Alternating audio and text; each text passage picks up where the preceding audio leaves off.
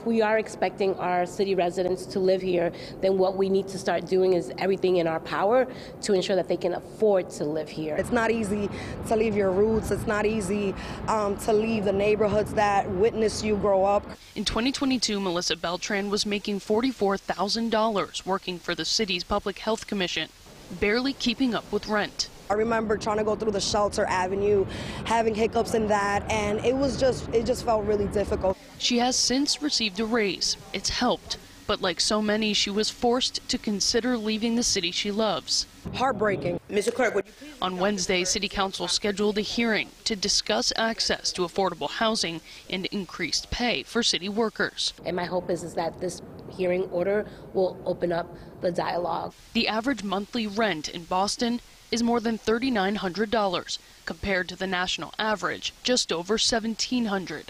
While according to the city's earning report, 7,500 city employees make less than $30,000 a year. For inspiration, City Council is looking to cities like New York, where trade unions have committed millions to support a similar initiative.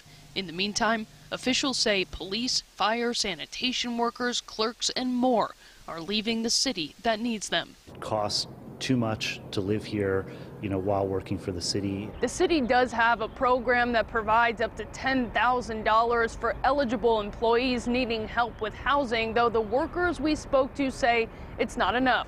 We did ask the council if they're considering revoking that residency requirement. They have not had that discussion yet.